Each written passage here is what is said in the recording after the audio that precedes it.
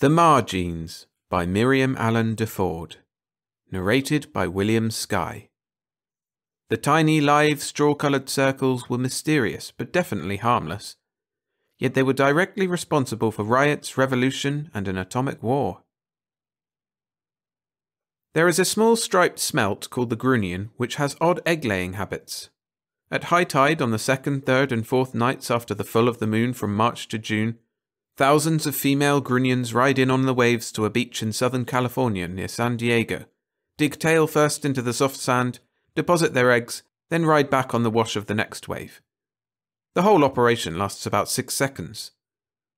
On the nights when the grunion are running, hordes of people used to come to the beach with baskets and other containers, and with torches to light the scene and try to catch the elusive little fish in their hands.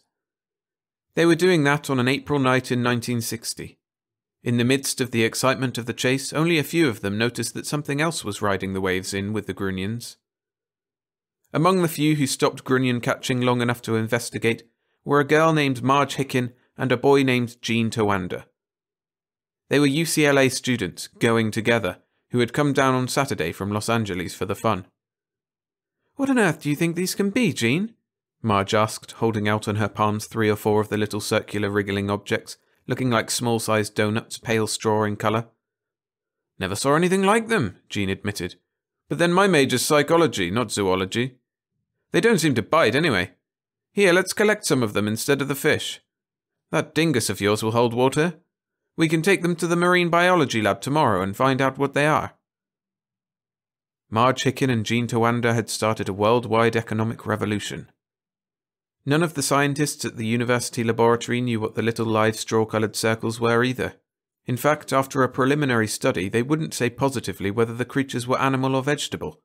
They displayed voluntary movement, but they seemed to have no respiratory or digestive organs. They were completely anomalous. The grunion ran again that night, and Gene and Marge stayed down to help the laboratory assistants gather several hundred of the strange new objects for further study. They were so numerous that they were swamping the fish, and the crowds at the beach began to grumble that their sport was being spoiled. Next night the grunions stopped running, but the little donuts didn't. They never stopped. They came in by hundreds of thousands every night, and those which nobody gathered wriggled their way over the land until some of them even turned up on the highways, where a lot of them were smashed by automobiles, on the streets and sidewalks of La Jolla, and as far north as Oceanside and as far south as downtown San Diego itself. The things were becoming a pest. There were indignant letters to the papers, and editorials were written calling on the authorities to do something. Just what to do, nobody knew. The only way to kill the circular little objects from the sea seemed to be to crush them, and they were too abundant for that to be very effective. Meanwhile, the laboratory kept studying them. Marge and Gene were interested enough to come down again the next weekend to find out what, if anything, had been discovered. Not much had, but one of the biochemists at the laboratory casually mentioned that chemically the straw-coloured circles seemed to be almost pure protein, with some carbohydrates and fats, and that apparently they contained all the essential vitamins. College student that he was, Gene Towanda immediately swallowed one of the wriggling things down whole, as a joke. It tickled a little, but that wasn't what caused the delighted amazement on his face. "Gosh!" he exclaimed. "It's delicious!" He swallowed another handful. That was the beginning of the great Margene industry. It was an astute reporter, getting a feature story on the sensational new food find, who gave the creatures their name in honor of the boy and girl who had first brought the things to the attention of the scientists. He dubbed them Margenes, and Margenes they remained. Dr. O.Y. Willard, director of the laboratory, his story said in part, thinks the Margenes may be the answer to the increasing and alarming problem of malnutrition, especially in undeveloped countries. For decades now, he said, scientists have been worried by the growing gap between world population and world food facilities. Overfarming, climatic changes caused by erosion and deforestation, the encroachment of building areas on agricultural land, and above all the unrestricted growth of population, greatest in the very places where food is becoming scarcest and most expensive, have produced a situation where, if no remedy is found, starvation or semi-starvation may be the fate of half the Earth's people. The ultimate result would be the slow degeneration and death of the entire human race. Many remedies have been suggested, Dr. Willard commented further. They range from compulsory birth control to the production of synthetic food, hydroponics, and the harvesting of plankton from the oceans. Each of these presents most insuperable difficulties. The one ideal solution would be the discovery of some universal food that would be nourishing, very cheap, plentiful, tasty, and that would not violate the taboos of any people anywhere in the world. In the Margenes, we may have discovered that food. We don't know where the Margenes came from, the director went on to say, and we don't even know yet what they are, biologically speaking. What we do know is that they provide more energy per gram than any other edible product known to man, that everyone who has eaten them is enthusiastic about their taste, that they can be processed and distributed easily and cheaply, and that they are acceptable even to those who have religious or other objections to certain other foods, such as beef among the Hindus, or pork among the Jews and Mohammedans. Even vegetarians can eat them, Dr. Willard remarked, since they are decidedly not animal in nature. Neither, I may add, are they vegetable. They are a hitherto utterly unknown synthesis of chemical elements in living form. Their origin remains undiscovered. Naturally, there was no thought of feeding people on raw Margenes. Only a few isolated places in either hemisphere would have found live food agreeable. Experiments showed that the most satisfactory way to prepare them was to boil them alive, like crabs or lobsters. They could then be ground and pressed into cakes, cut into convenient portions. One 1-inch square cube made a nourishing and delicious meal for a sedentary adult, 2 for a man engaged in hard physical labor. And they kept coming in from the Pacific Ocean nightly, by the million. By this time, none of them had to be swept off streets or highways. The beach where for nearly a century throngs had gathered for the sport of catching grunion was off bounds now. It was the property of California Margene Incorporated, a private corporation heavily subsidized by the federal government as an infant industry. The grunions themselves had to find another place to lay their eggs, or die off, nobody cared which. The sand they had used for countless millennia as an incubator was hemmed in by factory buildings and trampled by Margene gatherers. The whole beautiful shore for miles around was devastated. The university had to move its marine biological laboratory elsewhere. La Jolla, once a delightful suburb and tourist attraction, had become a dirty, noisy honky-tonk town, where processing and cannery workers lived and spent their off hours. The unique Torrey pines had been chopped down because they interfered with the erection of a freight airport. But half the world's people were living on Margenes. The sole possession of this wonderful foodstuff gave more power to the United States than had priority in the atomic bomb. Only behind the Iron Curtain did the product of California Margene Incorporated fail to penetrate.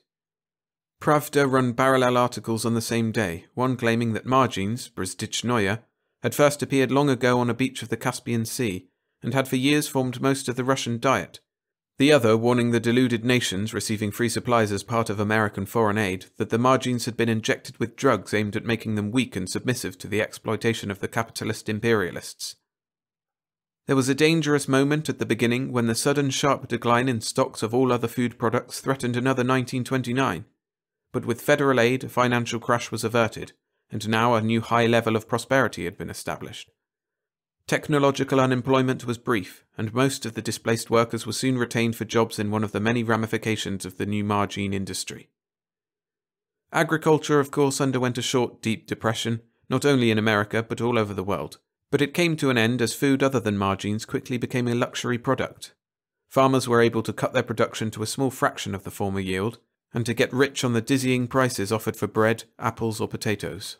And this increased the prosperity of the baking and other related industries as well.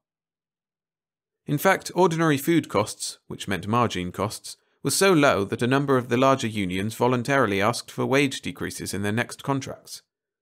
California Margene Incorporated was able to process, pack, and distribute Margene cakes at an infinitesimal retail price by reason of the magnitude of the output. An era of political good feeling fell upon the Western world, reflected from the well-fed comfort of vast populations whose members never before in their lives had had quite enough to eat. The fear of famine seemed to be over forever, and with it the fear of the diseases and the social unrest that follow famine. Even the USSR and its satellites, in a conciliatory move in the United Nations Assembly, suggested that the long Cold War ought to be amenable to a reasonable solution through a series of amicable discussions. The Western nations, assenting, guessed shrewdly that the Iron Curtain countries wanted in on the Margenes. Marge Hicken and Jean Tawanda, who had started it all, left college for copywriting jobs with the agency handling the enormous Margene publicity. They were married a few months later.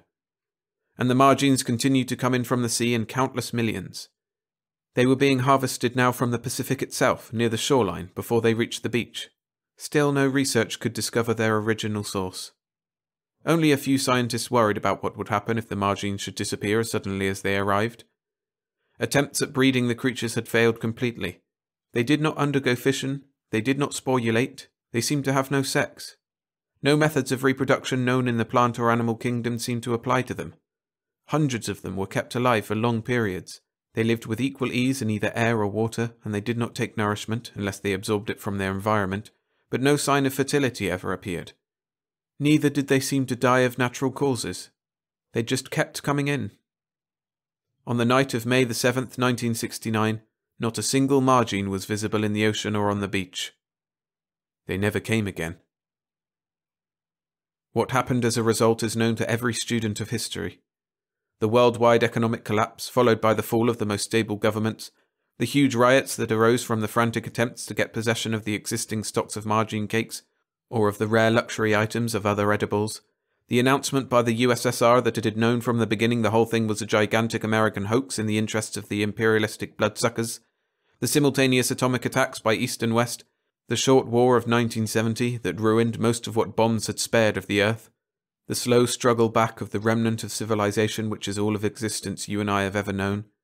All these were a direct outgrowth of that first appearance of the Margenes on the beach near San Diego on an April night in 1960. Marge and Jean Towanda were divorced soon after they had both lost their jobs. She was killed in the hydrogen blast that wiped out San Diego. He fell in the war of 1970. Margene became a dirty word in every language on Earth.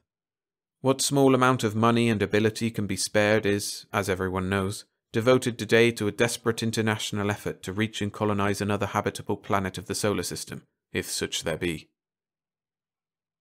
As for the Margenes themselves, out of the untold millions that had come, only a few thousand were lucky enough to survive and find their way back to their overcrowded starting point.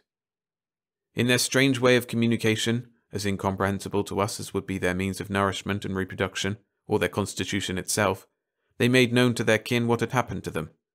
There is no possibility, in spite of the terrific overpopulation of their original home and of the others to which they are constantly migrating, that they will ever come here again. There has been much speculation, particularly among writers of science fiction, on what would happen if aliens from other planets should invade Earth. Would they arrive as benefactors or as conquerors? Would we welcome them, or would we overcome and capture them and put them in zoos and museums? Would we meet them in friendship or with hostility? The Margenes gave us the answer. Beings from outer space came to Earth in 1960, and we ate them.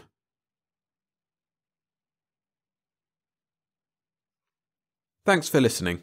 If you enjoyed the video, hit the like button, and subscribe for more science fiction short stories like this one.